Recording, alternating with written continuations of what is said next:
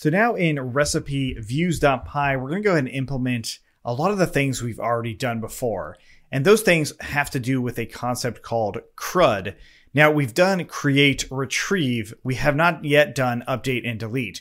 Those two parts are fairly easy, but this is a really common thing inside of web applications. It's called CRUD.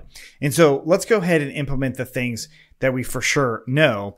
So first and foremost, we're going to define the recipe and detail view, and that takes in a request and some sort of argument. In my case, I'm going to pass in the ID.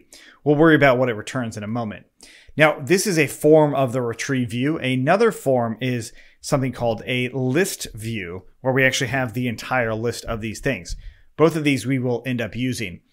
Next, of course, is the create view. This, of course, requires me to have a form of some kind, right? So the form is going to be something like the recipe form, like the actual model form itself. And this is actually very similar to what we would do for the update view as well. So let's go ahead and do request.post or none, and then copy that. And then the update view. Cool. So we'll come back to the delete view later, but for now we've got these. Great.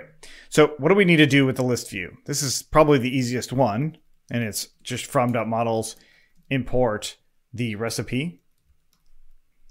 Now in this case, for this view, it doesn't take any arguments, so I can just get rid of that. And I'm just going to add in the query set of recipe.objects.all. But is this the right query set? Of course it's not. So it's actually filter the user being request.user. Okay, so that actually means that if I'm requiring the lookup to be based off of this user, then that means that I need to use that decorator of login required, which we imported in the article model. So this is the import right here. So this login required, we'll go ahead and put it in on each one of these things, because I definitely want only a user adding this stuff because they will be added to the user we've got. Okay, so this is the query set now. So that also gives us the context, and we're going to call that query set object list, and it's going to be QS. And then of course it's going to return render the request, our template name. In this case, I'll go recipes/list.html, and then our context dictionary.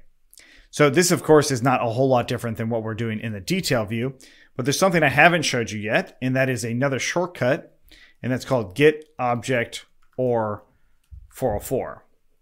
And what this will allow me to do is pass in a get object method here. So get object or 404, the actual model instance itself, so recipe, and then the ways I want to do the lookup, so the actual parameters. So of course, ID being passed in here from the request itself, and also of course the user itself. So in this case, I only want users that match that ID. So in other words, the requested user for sure have access to this object. This is just one way to check that permission because they own it.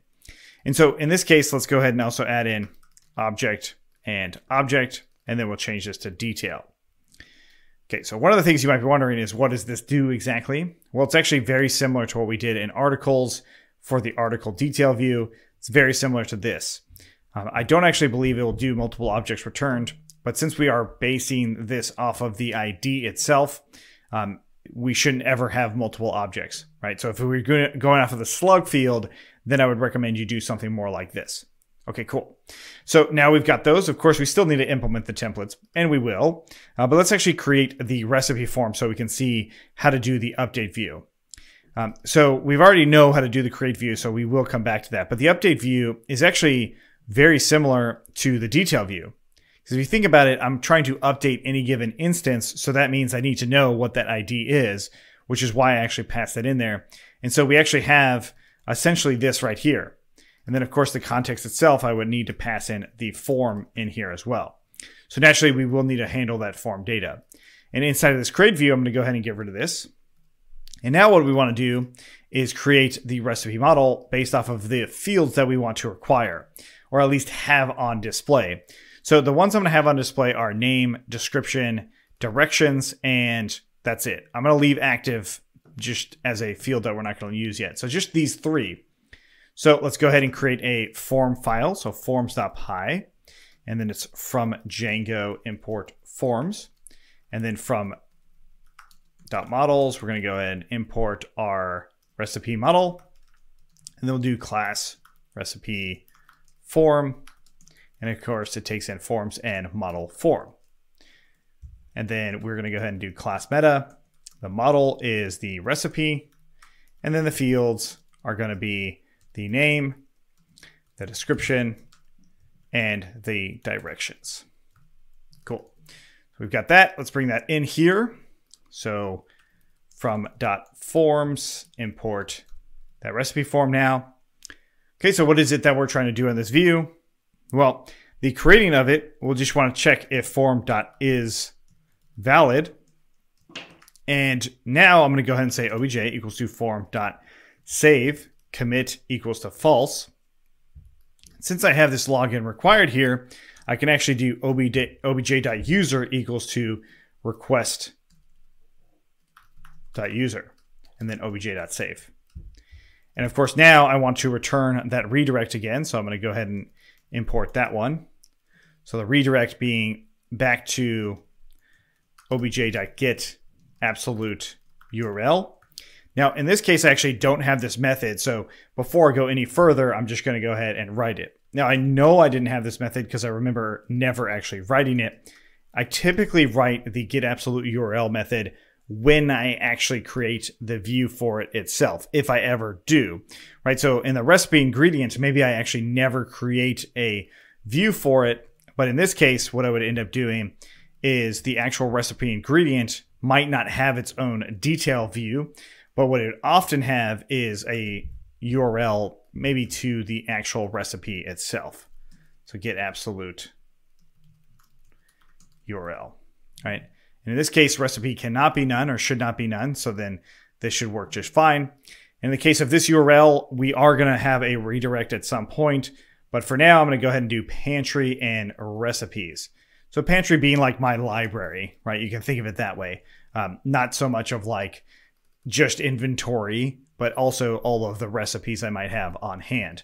Now, the reason I'm actually not doing it as just slash recipes is more related to what the global URL might look like. So I'm just going to leave it in as just simply pantries, but feel free to change that URL how you like. Obviously, I haven't mapped the URL yet, but I just wanted to make sure that this form, as far as I know off the top of my head, all of the things that definitely needed to happen, except for, of course, the template.